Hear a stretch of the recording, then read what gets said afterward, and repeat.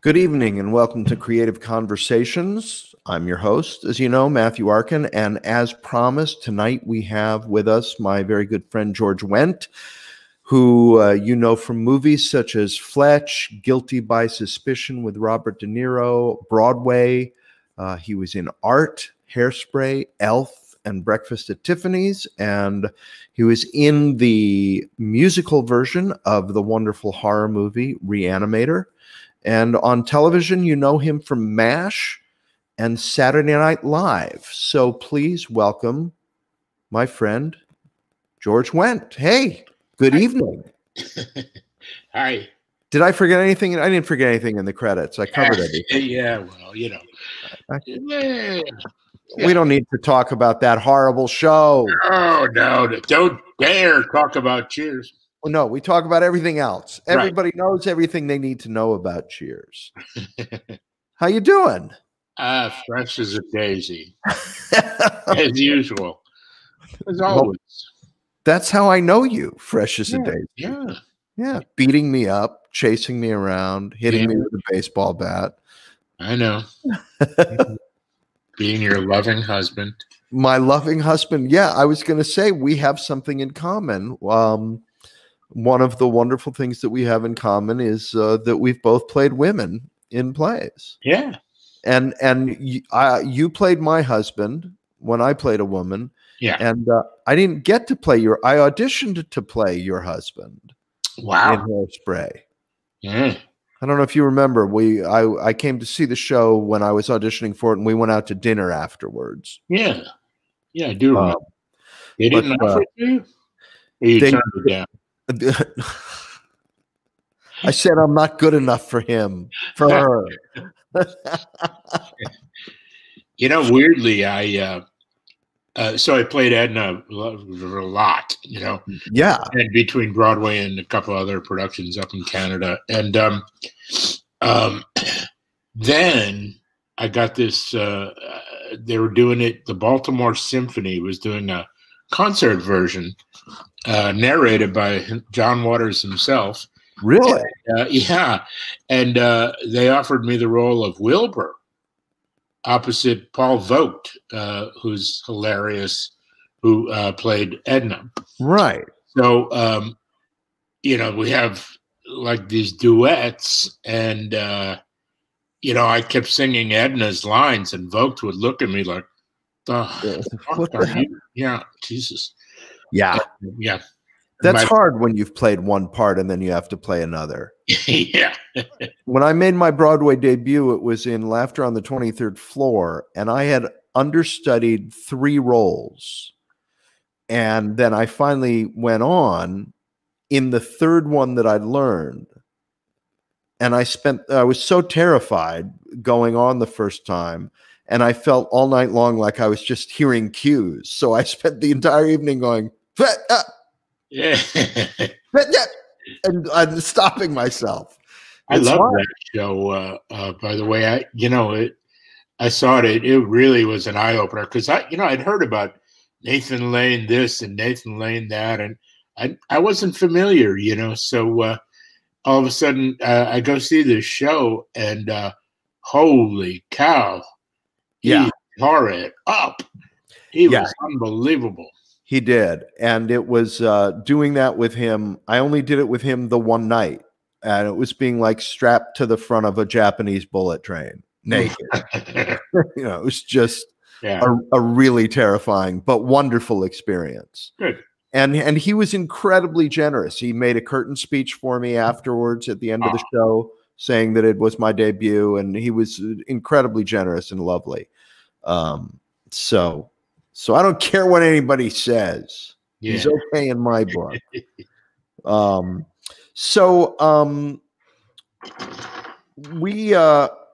We're going to have a little competition later in the show. Yeah. To see, well, just not a competition. You don't have to do anything, but we're gonna take votes on which one of us is the better woman. Okay. I have photographs of both of us as women. Yeah. So, you know, I'd love to know, or I do know, but maybe people listening would like to know a little bit about your origin story. And I like to go way back even before your first foray into showbiz, but I like to find out from people, you know, how old they were when they first started thinking about doing this crazy thing, and what their thoughts about it were at that time. Like, what brought you into this at a young age? Wow, it's a long story, but we got an hour to kill. We got plenty of time. So I was utterly clueless as a young man. You know, flunked out of college, and you know, I had no idea, no interests other than partying, and no, you know, like my dad kept saying, "What, you know, what's your goal in life? You have to have a." And finally, after being browbeaten for like a year with this "what's my goal" thing, I said, my goal is to someday have a goal in life. And anyway, so I managed to graduate from college, a different one, after I got kicked out. and now I'm at home, and what are you going to do? What are you going to do? You can't just sit here and man. So I was talking to this friend of mine, and I said, what, you know, I have no idea what I want to do. No idea. And they're like hectoring me here at the house. And he says, oh, I know what you do. I said, well, what? He said, you go to Europe. I'm like, you can just do that? He goes, yeah. You know, Icelandic Airlines, $165 from New York to Luxembourg City. And, you know, it's round trip. And, you know, get a backpack and take it from there.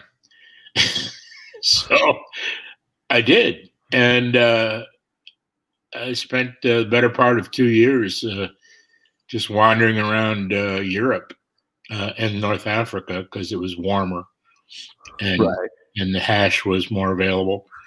And you know, and during that time, I thought, man, I got to come up with something to do. So I sat there and just, I'd use the process of elimination. I didn't want to do something that I would hate. So I thought, okay, what wouldn't I hate? Sales, no, I'd hate that. Fireman, no, I hate that. You know, doctor, out of the question. Teacher, I'd hate that.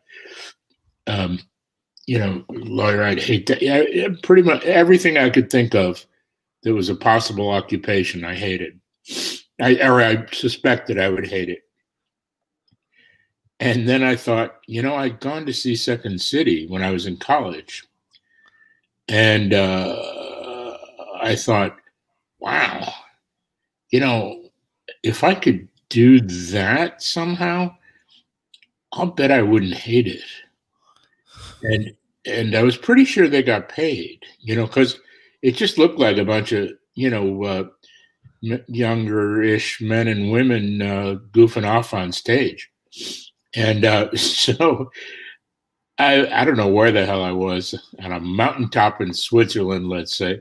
Anyway, my money ran out. And, you know, it took a long time for my money to run out, because I was living on the side of the road, you know, nicking lemons off of trees and living on hashish and lemons. And, you know, it was, it was, the money lasted a long time. So I get home and I call up the box office at Second City. They love that. And I inquired about the workshops. And they said, all right, send us your address. Give me your address. I'll send you a flyer. 13 weeks, $85 with Josephine Forsberg, you know, workshops once a week. So I went, and she was amazing, just a great teacher, and gave me all sorts of positive feedback from the get-go. And I was green as could possibly be. And really, all I wanted to do was be in Second City. And now, at this point, I had no notion of a career in entertainment or, any of this. Being an actor, that wasn't even part of the picture, let alone, winding up on, a classic sitcom, dare I say.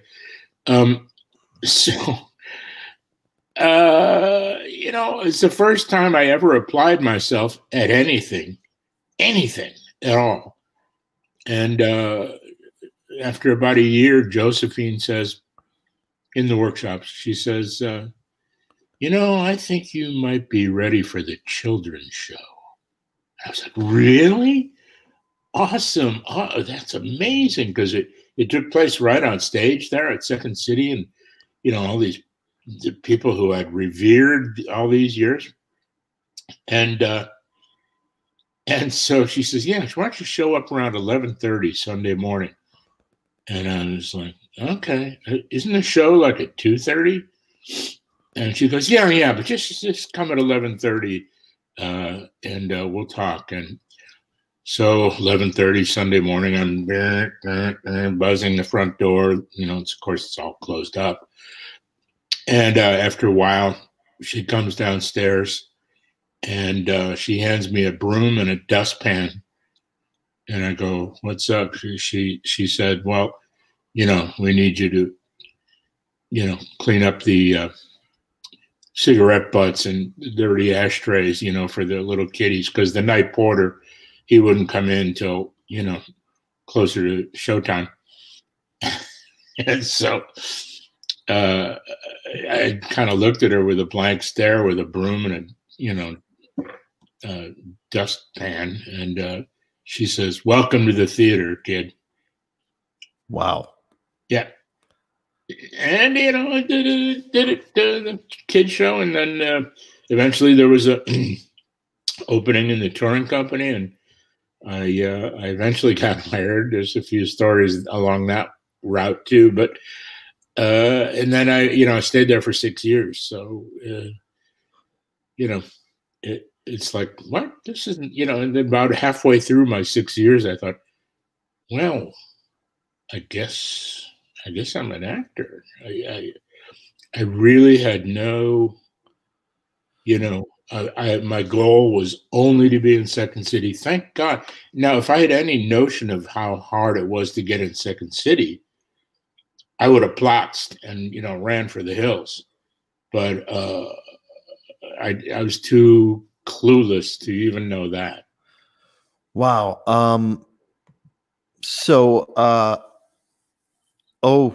Somebody chimed in on the show and said that we are both beautiful and formidable women. Heidi, my good friend Heidi Master Giovanni, who who wrote Dean and Glenita. It's lovely. Thank you, Heidi. Thank you. Hi, Heidi. Well, I'm going to have to now erase the first 15 minutes of the show because you've just ruined everything that I ever tell my students about the drive and the education and everything they have to make it in this business. You have to know that you want it. And it's great. There are a million ways into this business and everybody has a different story. And I think you're the first person I've had on who hasn't led with, when I was 5 years old, I knew that I, wanted to do this. So you didn't do any, you weren't in the shows in high school. Wow. That's extraordinary. Well, it was certainly very, very lucky, really, really incredibly lucky. And so I think some talent. I think some talent maybe falls in there too, along with the no. Yeah. No? Yeah.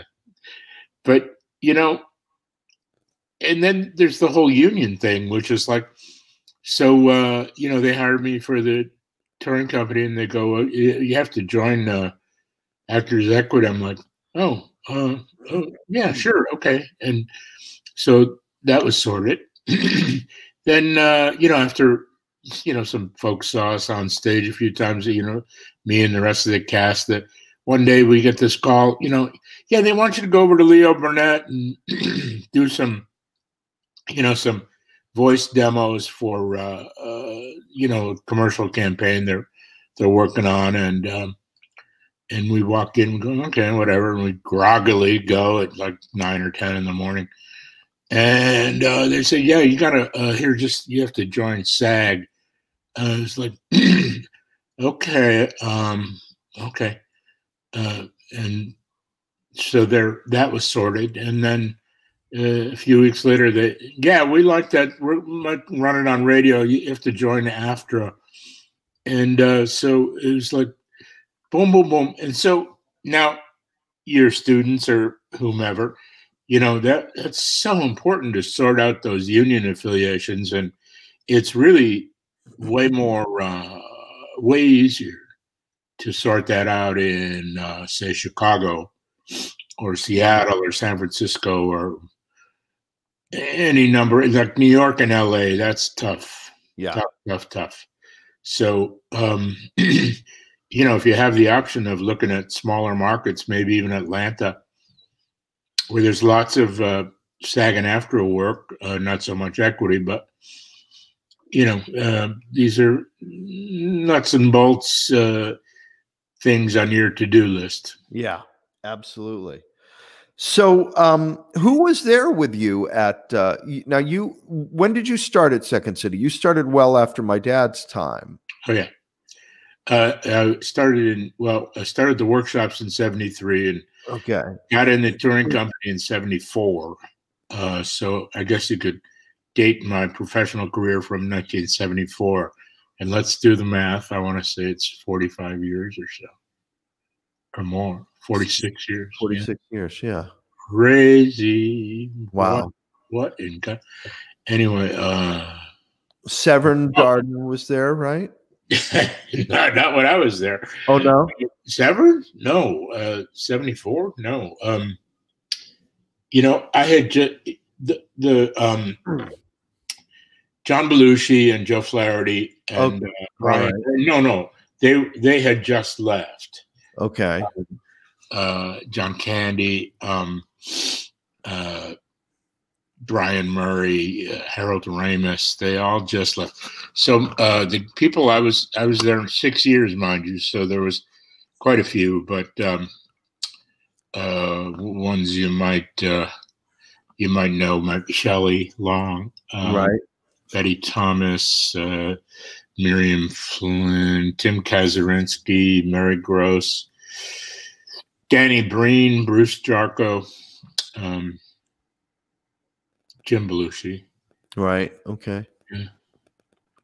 Yeah. And Sheldon was there, right? Sheldon. Okay. Yeah, the patriarchs and matriarch were there. These matriarchs, I'll go. Yeah. Joyce Sloan and Bernie Solins, Fred Gaz, Del Close, Sheldon. It's so funny. So many of these names that I grew up with, some of them I knew, some of them I didn't. Sheldon, obviously, I knew, practically grew up on his lap. But Fred, I heard about a lot, all the time. I would hear about him, but I didn't know him. So I want to talk a little bit, ask you a little bit about, we all know about Cheers, obviously, and we know when we from you and from other people who are in shows that we know what the gift is of shows like that. What is the curse of a show like that? Do you feel? I mean, and not to say, oh, it was bad, but everything has its, because I can speak from watching my dad. Some things, like something that's wonderful also has a curse with it, like never being able to, for 10 years not being able to go anywhere without somebody screaming Serpentine, and from after the In-Laws. And I've hung out with you and seen the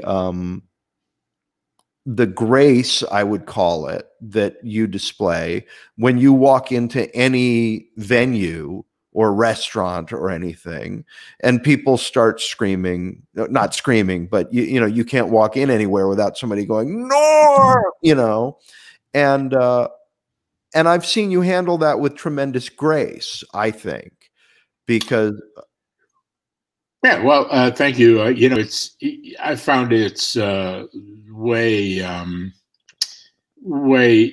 it diffuses the situation if you just sort of, you know, tip your cap and embrace it for a moment, because that's, you know, you're not going to escape it. yeah, and also, you know, they're going to get bored with you very quickly. So, you know, like it's over in like 30 seconds. Right. And they're back to blah, blah, blah, blah, you know, whatever they're talking about to their friends. Right. So, you know, you just sort of let it ride. I mean, it is funny because, you know, I usually don't get the big norm thing unless they're expecting me. Gotcha. Or it takes them a while to sort of work out, like, what is that? Oh, that guy looks like her. And but I remember loving being, you know, after all these years in LA, I remember loving being in New York, especially in the winter, because I could cover up completely and walk around anywhere, you know, in Midtown, you know, like crazy. And nobody recognized me at all because I had a big parka on, a hood, you know, right. A scarf up to here, and so, but I would walk into like a bar, of course, in the dead of winter, and nobody, you know, nobody notices anything, and then I would be like, you know, with the hood and the scarf and the jacket would come off, and all of a sudden it was like Richard the Lionhearted in Robin Hood. It was like, my liege. Oh. Yes, I'm your king. Yes, there we go. Nice. What do you what do you think when you actually, no, I don't want to get into that now, but serious roles, you've had the opportunity to dip into that from time to time, no? Yes. Yeah. Yes. Yeah, it's not my long suit, I have to admit. Do you enjoy it or no? Not as much as getting not laughs. As much as the laughs. Yeah. The laughs.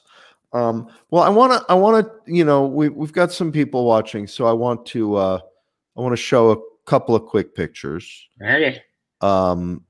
Here is where people can compare if they want. This is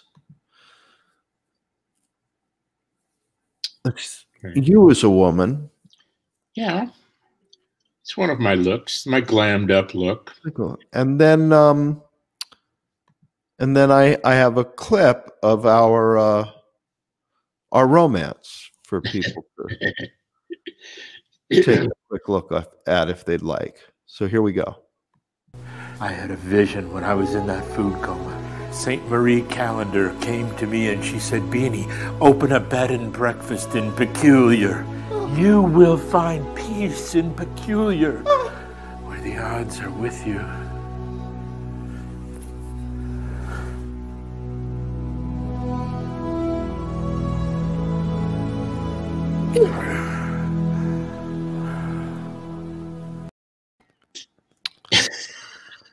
It's pretty special stuff. You know, I did this other show with my younger brother, Tony, and on where we talk about movies. And on Wednesday night, we're going to be talking about Light Sleeper, the Paul Schrader movie that Dana Delaney was in. Yeah. And Dana played my wife in a show in New York for about 3 years. And hang on, didn't you have an awesome wife in on Broadway too, or is it off Broadway? It was off Broadway. Lisa Emery in Dinner with Friends. Oh, but then Dana replaced Lisa Emery for 3 months. Oh, And so I got to kiss Dana Delaney. And I have to tell you, late at night, sometimes I play back in my mind kissing her and kissing you. And it's, I don't know. It's an interesting comparison. Yeah. So there we are. Our ladies. Yes. They edited the hell out of that kiss, didn't they? I don't think it was actually that long. No, I don't think so. so. They had a couple of cameras on it, and they tacked it. They kept tacking it together, but that was a pretty special day. Yeah, it's a fun project too. That was a lot of fun. That's some pretty silly stuff. Oh, in case people don't know, and I'll put a link in the description to this video later when we're done.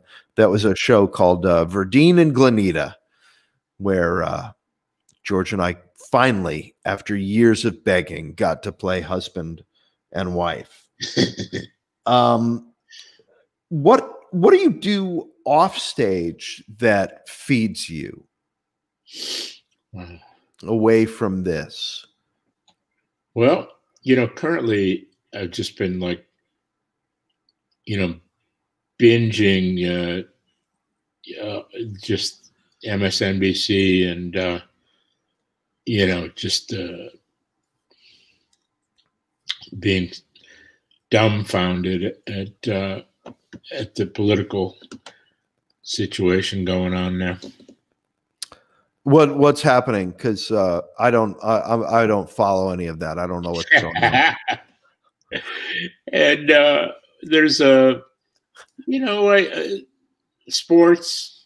I like. Yeah. I used to like live music, but something happened.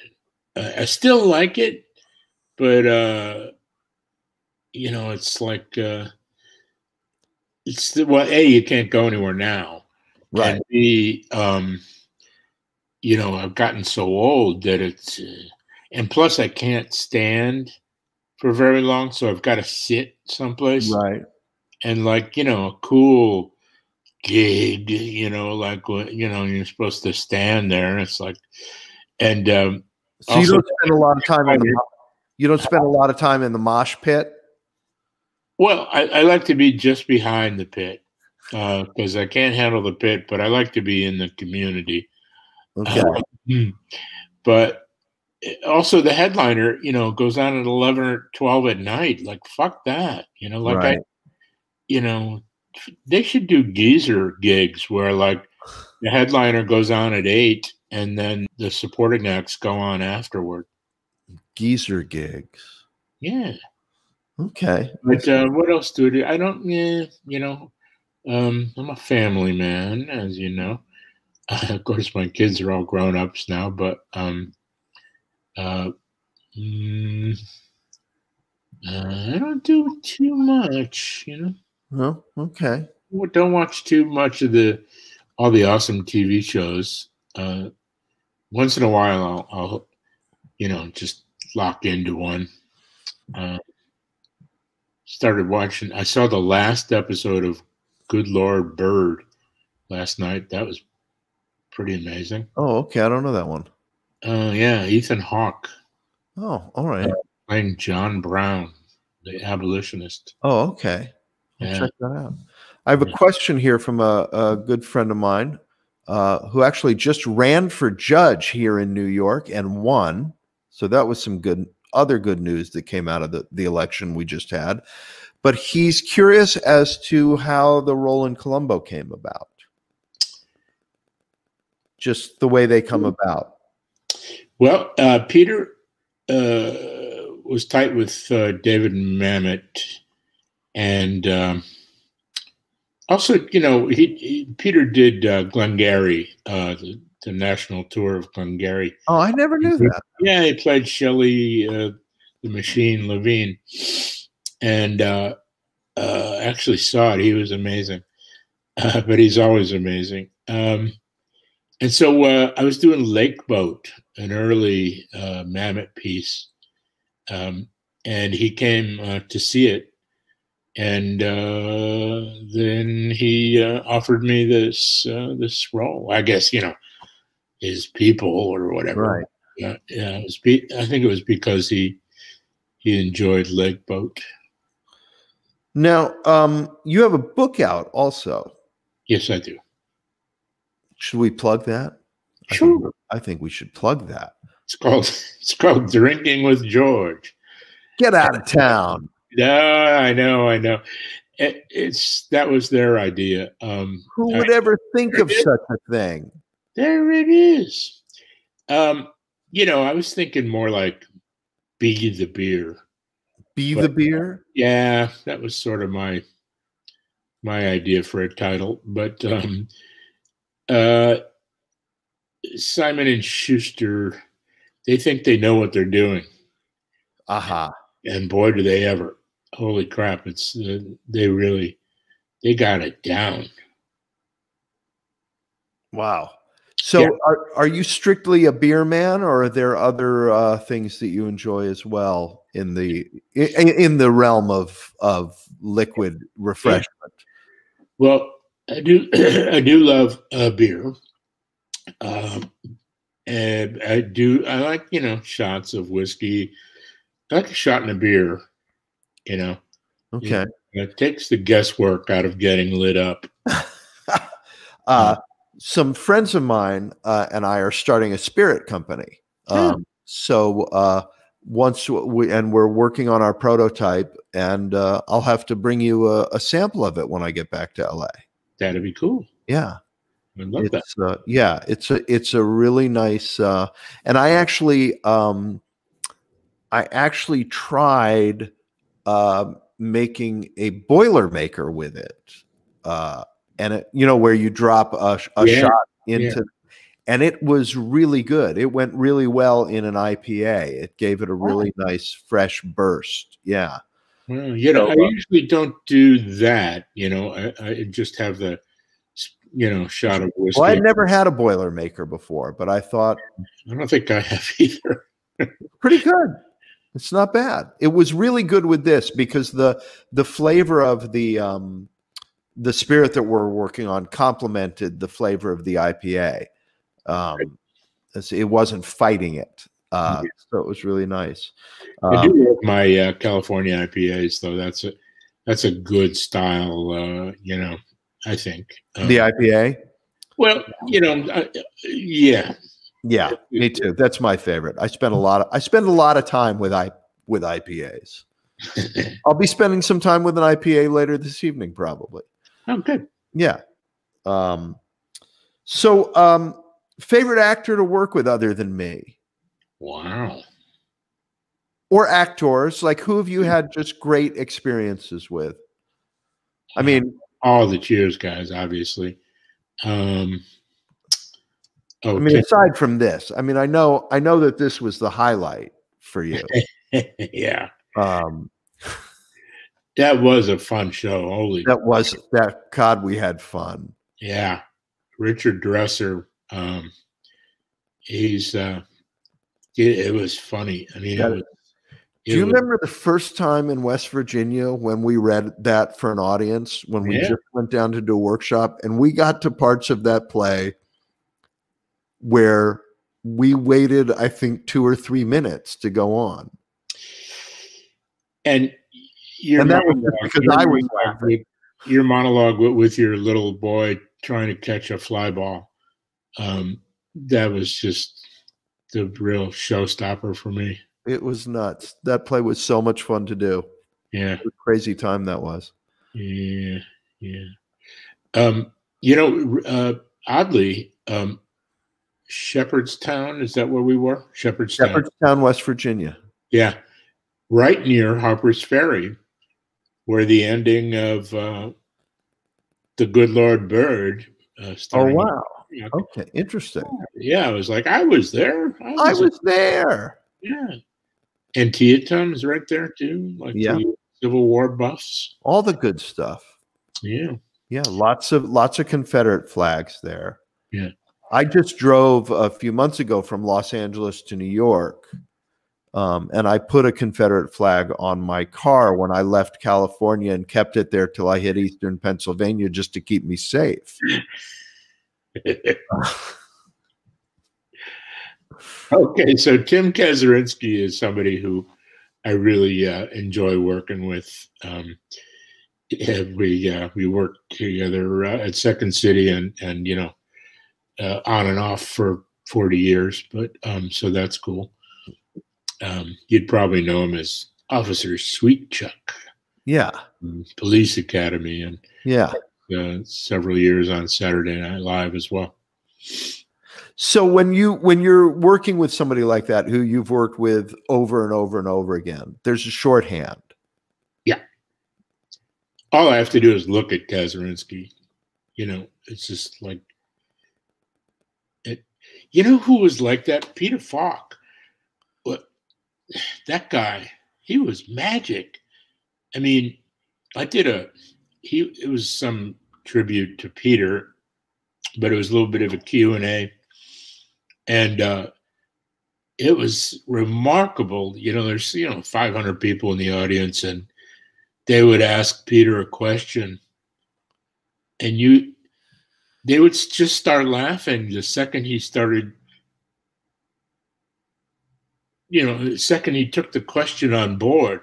You could just see the wheels turning, and they were howling at what he was going to say before he even said it. Wow. I never saw anything like it. Huh. Anybody else? Like that?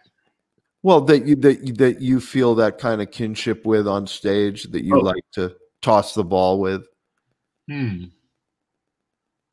Well, pretty much all my Second City friends. Right. Current and and past and present. We get together for charity gigs a lot, right?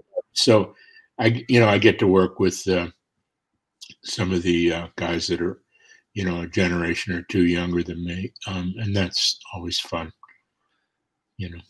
Wow.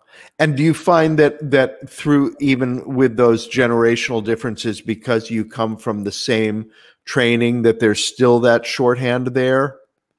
I very much do. Yeah. Wow. Yeah. It's almost like being a Marine or something. There's just it's, you can only sort of get that,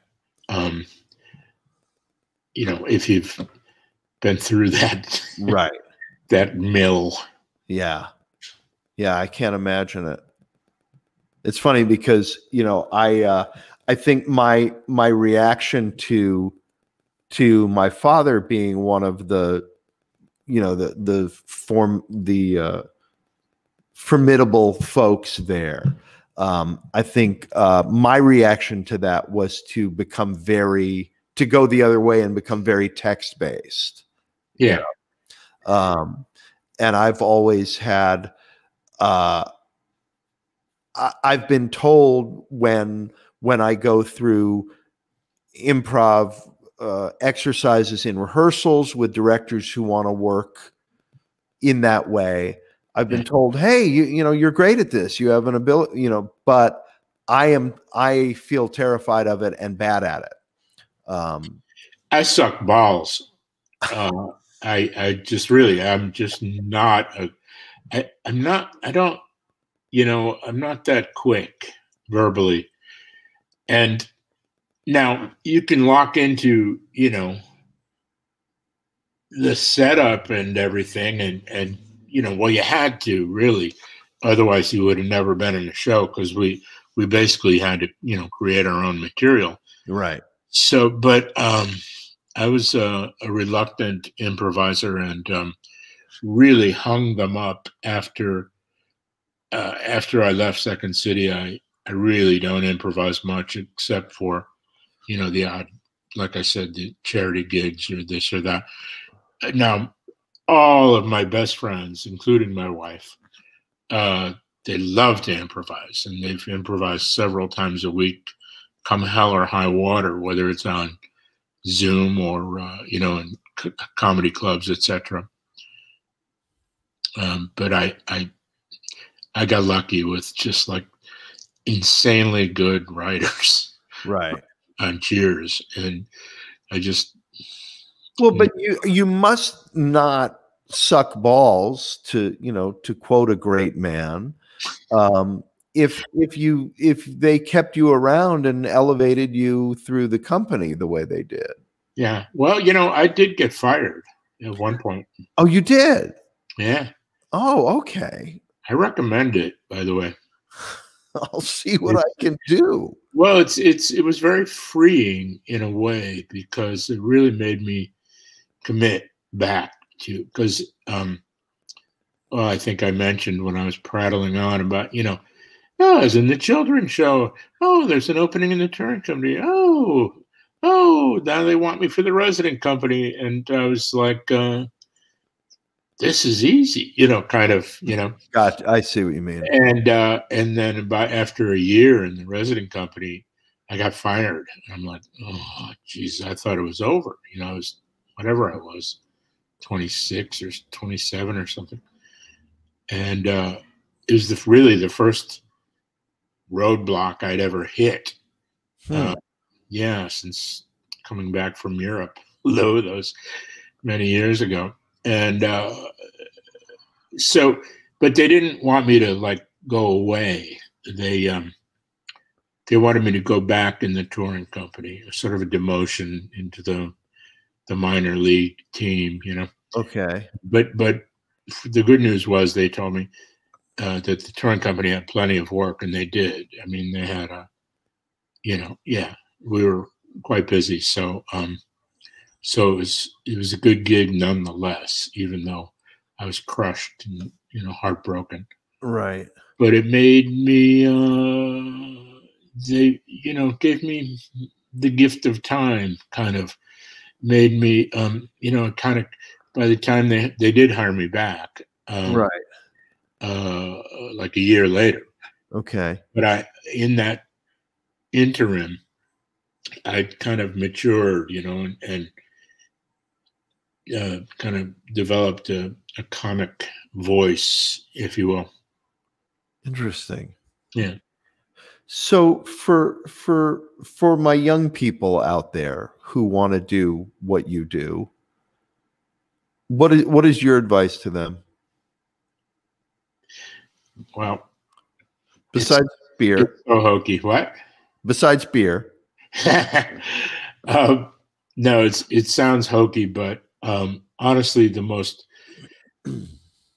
cogent, on the money overall note I ever got was I was up on stage in a workshop with Josephine Forsberg, who was the teacher, and she's sitting in the house, and there was 2 or 3 of us or 4 of us doing an exercise, and she yelled up to me, "When you're having fun, we're having fun." And she's right. You can tell when performers are having fun, even in a dramatic setup, and like even musicians, you can see musicians like having fun, and it's just it's catchy, and so my advice is have fun, and I mean in every aspect, because it's such a miserable life in so many ways, so enjoy the process is a corollary. By that, enjoy reading plays, enjoy going to workshops, enjoy pounding the pavement for an agent or commercials or this or that. Enjoy the audition process, like you're an actor, you're a performer. Your job is to take a piece of material and knock it out of the park. And that could be in front of 40 million people on a sitcom, or it could be 250 people in a theater, or it could be a casting director and a producer in a room, 2, 3 people, and it's an audience. It's you just kill it, knock it out of the park. Right. Have fun. I know you're a deeply, deeply philosophical man. So I want to dive into that for a minute, because this is something I talk with about. I talk with my students about this, and I talk to my guests about it, and different people have different feelings about it. But aside from the straight entertainment value of what we do, do you spend time thinking about the what we do started around fires in caves, and then the temples of Greece, and do you spend time thinking about the role of what we do in the larger scheme of things, in terms of what it does for people aside from just pure entertainment?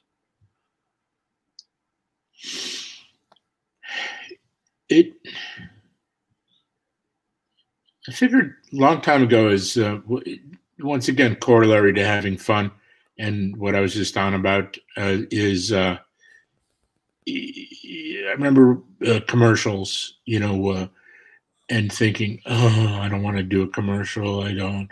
Oh, that's a sellout or something. I mean, I was young, I was dumb, but I rationalized it to myself, and I think I'm right. Is that I make little bits of film that hopefully make somebody smile or chuckle, and that's what I do. And it's so it could be in the guise of selling furniture in Hawaii or something, Right. But, do you know the movie Sullivan's Travels? yes. Yeah. So because I think of that often, that even, if you're, that some people might say that what some of us do in large parts of our careers is just fluff, or, making people laugh. And that movie has such a beautiful statement about that, Yeah. about people's need to just laugh. Was it Mickey Mouse or something at the end? Pardon me? Was it Mickey Mouse or something at the end? Yeah, they're watching Mickey Mouse and the wolf, and they're watching the worst old cartoons, and the prisoners and the poor people watching it and laughing. And what a brilliant statement that is. But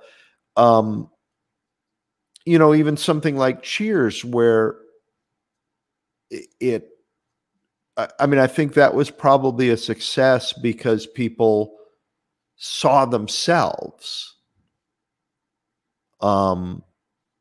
in those people. And I think there's a lot to be said for that. In any of the shows that we do, when you say to an audience, when you say to somebody in an audience, I see you, it's tremendously validating. Yeah. It's a old dear friend. You're a little more philosophical than me. All right. I should just start drinking. But my friend Carrie, my old friend Carrie, says having the ability to make people laugh is a great blessing. So you have given us a lot of great blessings then. Good. I would say. I think that covers the questions that I have for you. Okay. Do you have questions for me? Like, why the hell do I do this? This darn silly show? Yeah, it's awesome. No, it's a lot of fun. Yeah. No questions. Well, I can't wait to get back to LA and spend some time with you again. And, you know, maybe now that that clip of us being romantic is out there, you know, it'll give somebody an idea. Yeah. Yeah. Or maybe John and Sean can come up with another way to sell Peculiar.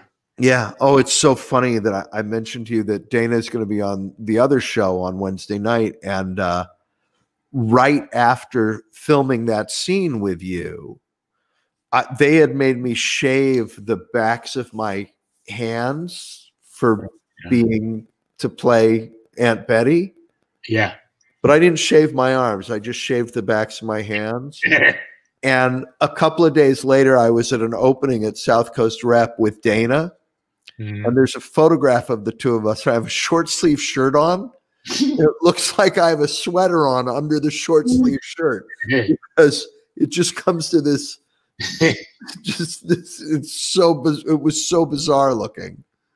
Yeah, I had to get shaved about every 10 days on hairspray because there was, you know, your arms, sleeveless fashions and scooped necks and whatnot. Oh, good Lord. My whole upper body was shaved.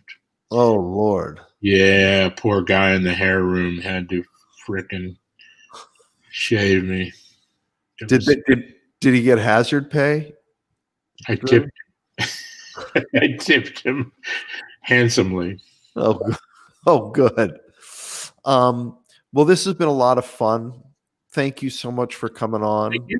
I always love hanging out with you. I just wish we were doing it over a beer.